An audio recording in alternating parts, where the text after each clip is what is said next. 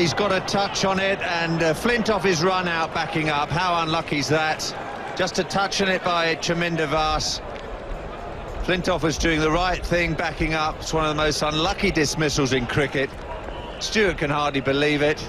He hit that ball beautifully, but Andrew Flintoff's run out for one. He's nearly seen the funny side of this too, Andrew Flintoff. Straight back down the ground.